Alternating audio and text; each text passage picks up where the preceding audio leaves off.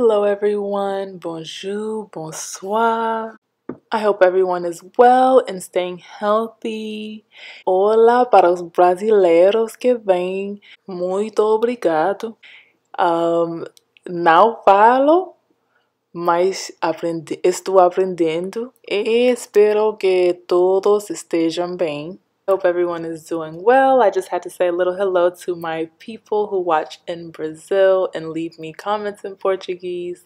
I do not speak Portuguese, but I'm learning, but I am able to read and understand and write you guys back the best way I can. But yes, I do see you guys. Thank you for watching. So here is a post-quarantine lock retwist on some starter locks. She started her locks before the stuff hit the fan. So she has been pretty much trying to keep up with her hair until the mandate was lifted for our state. So what I'm doing here is after I wash her hair, I am now separating her hair while it is wet. And I'm trying to get some scalp to show, and it looks like her hair was super matted, but the great thing here is that her hair is very new starter locks. Her hair is basically a fro with coils on the ends, so there wasn't much that had to be done. Of course, there was a lot of work to do in terms of maintenance, but when it came to separating the hair, it wasn't that bad. Making sure the hair went into the respective lock, it was not that bad at all. I was able to pull hair from one lock to the other, which you should be able to do when the hair is still very young in terms of the locking process. So it's not necessary to rip and try to cut certain parts of the hair just because it looks super matted. If the hair is very new to the process, you can really just pull it out. Just feel the hair out, see where that stray hair wants to go. More than likely where it naturally falls into is the lock it belongs to. So I usually start, no matter if it's a hard job or an easy job, I always start from the back and I work my way to the front. Some people like to start on the side. I love starting in the back because I save the front for last. It's like my little treat for when I'm done. I get to do and see the front, and the front usually has more going on than the back, so that's another reason. So basically, to retwist, this video is gonna be mostly you guys watching, and I'm just explaining before I let you guys watch the rest of the video. So I am pretty much gathering the base of her hair first, and then whatever stray hairs that are there, I'm going to wrap it around the lock, all the way down the lock from the root to the tip. Now her hair did very well in terms of starter coils, and she washed it at home, I believe, twice. And we kept in good communication about what she should and shouldn't do. And I told her, make sure she washes. Washing will not hurt anything. I should still be able to find her parts, and that was her biggest worry, is that she could not see her parts anymore. I told her, as long as you can see coils, you will be fine. I will find the parts. Don't worry about it. Just make sure your hair is clean. Water is a huge, it plays a huge part in your hair locking, your hair matting, your hair coiling upon itself. Water plays a huge role. That's why washing your hair is so very important. As you can see, her hair has done its thing. She couldn't see it when it came to just looking at the fro. It looks like, oh my gosh, what is this? But for someone who does locks and able to see that, her hair did its thing, okay? We had a lot of budding. We had some firm areas, especially in the back. Her hair was not playing. Her hair was like, yes, you should have locked me up yesterday. One important thing I wanted to show here was clip placement and how I do the clip placement. How you clip your first few rows is really important to how the rest of the hair is going to be clipped. Now, a lot of people do it differently. This is just my way of doing it. I like to use the least amount of clips possible for comfort when it comes to comfort while retwisting, and then comfort under the dryer, because when those clips get really hot and you have millions of them on your head, inevitably your head will get hot. So I like to use as the least amount that I can. So this is how I do it. So after I do the first row, I'm gonna go in and reclip the first row. I do it with one clip, and I clip it to the towel to keep the length, to keep it stretched out. But once I'm done with that row, and then I may do a second row depending on the size of the locks. Her locks, she has a lot of locks and they're on the small side. So I'm gonna do 2 rows before I start adding and doing the clips like I want to do them. So you guys will see that later on, how I do the clips. And that is my base as to how I clip the hair going forward.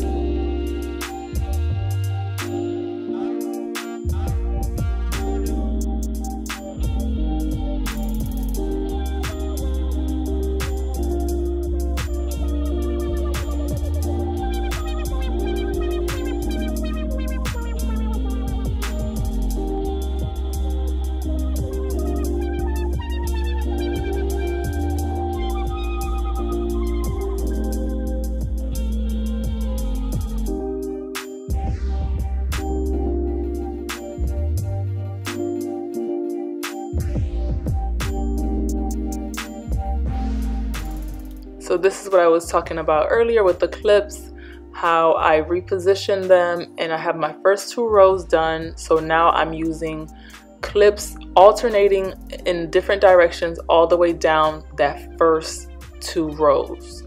Each one will have 5 to 4 clips. It doesn't matter however many it takes to get that together. And now when I retwist the next rows, I'm gonna add that lock to the clips that I already have.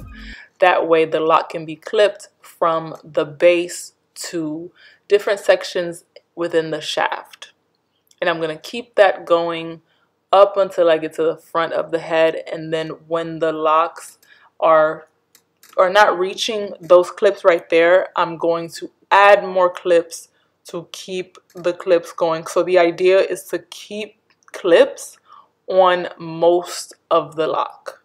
So from the base all the way to the end, it's best to keep clips on there. So all that lock wrapping you're doing and all that palm rolling you're doing, that progress is preserved, and then you can dry it and it's still fine. And in the next wash, you will see that progress.